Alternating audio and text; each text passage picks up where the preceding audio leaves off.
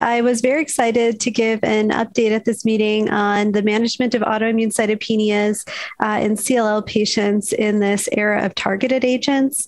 And there's really kind of like two aspects to this that I wanted to cover for the talk. One of the most important aspects is just understanding the impact of any new CLL therapy on concomitant autoimmune cytopenias. The information we have is mainly on autoimmune hemolytic anemia and ITP, and really there's not too much new out there in pure red cell aplasia or autoimmune neutropenia. So I focused on the first two. I'm sure everyone's aware that fludarabine as a single agent was thought to precipitate these. And since this is an important complication of CLL, it's just something you always got to think about with any new therapy. The really interesting updates that I thought were kind of most relevant was looking at the incidence of these autoimmune cytopenias occurring during treatment with our CLL-directed targeted agents, and then also looking at what happens to patients with chronic autoimmune cytopenias if they start taking one of our newer targeted agents. So the CLL-focused targeted agents of interest these days, of course, are BTK inhibitors, PI3 kinase inhibitors, and then Venetoclax. And in terms of BTK inhibitors, there's much more information on Ibrutinib because it's been around for longer and it takes a duration of experience with it before we start looking at kind of autoimmune cytopenias and what happens with those. So both the BTK inhibitor Ibrutinib and Idelalisib have a lower incidence of kind of treatment emergent autoimmune cytopenias. And that was actually looked at in a couple studies. So the most recent look at this was a study by Vitale et al., and they actually broke it down to Ibrutinib, Idelalisib, and Venetoclax in terms of the incidence and reported it as cases per 1,000 patient years of exposure. And so for Ibrutinib, that was 5, for Idelalisib, that was 6, and for Venetoclax, that was 69. So it's really quite a higher amount with Venetoclax, and that was statistically significant in terms of there being more. So it's not really a reason not to use Venetoclax. It's just something else we've learned about that agent. Our institution had previously looked at our experience with treatment emergent autoimmune cytopenias with Ibrutinib, and we had an incidence of 13 per 1,000 patient years.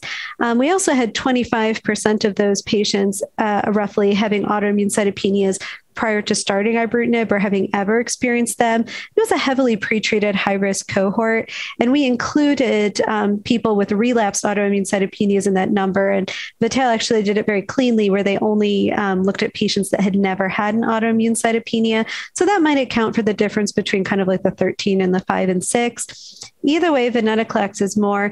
And the theory behind this would be that inhibition of B-cell receptor signaling actually decreases these antibody-mediated kind of autoimmune cytopenias. And actually, BTK inhibitors are also developed in different autoimmune diseases based on their immunologic effects.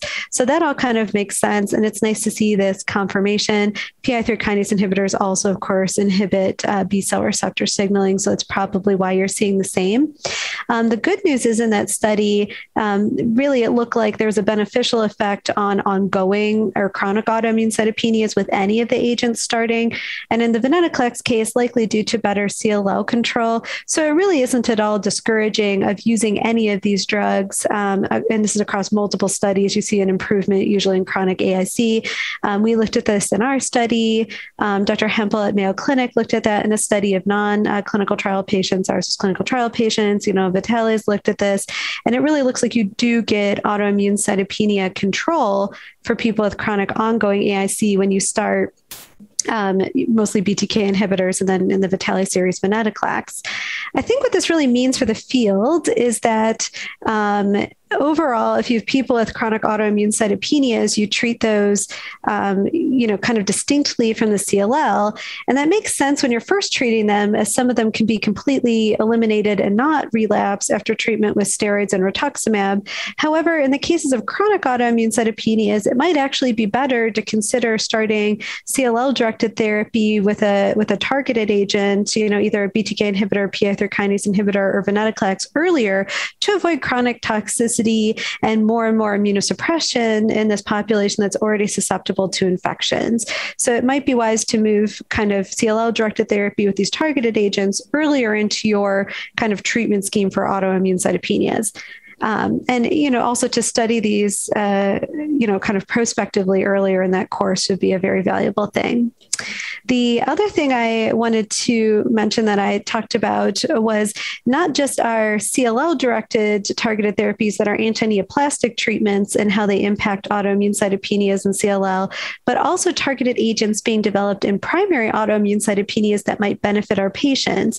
There's actually been quite a bit of work done in this area recently by people that do work in ITP and autoimmune hemolytic anemia as primary disorders, not as CLL-associated conditions. And so the two drugs of interest, I think right now are fostamatinib, which is a Syk inhibitor.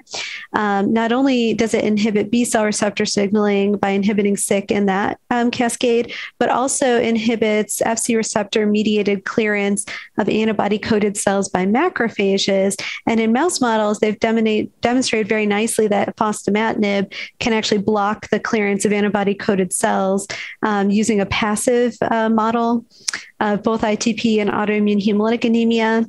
Fostamatinib is FDA approved for chronic ITP and is actually in phase 3 testing for autoimmune hemolytic anemia. And we had the phase 2 study open. It can be very effective. And I think that kind of therapy should be something that we study in our CLL patients. There's also a BTK inhibitor called Ibrutinib that has the same kind of effect on macrophages that is now in phase 3 testing for ITP.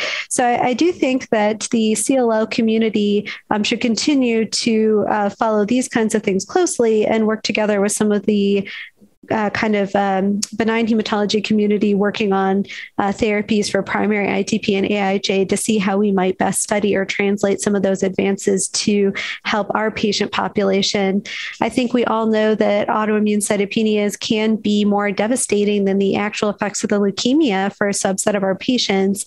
And so continued work in this area, not only to look at how our CLL treatments affect autoimmune cytopenias, but also to look at what new treatments we can bring to our patients with CLL-associated ITP or autoimmune hemolytic anemia is really important.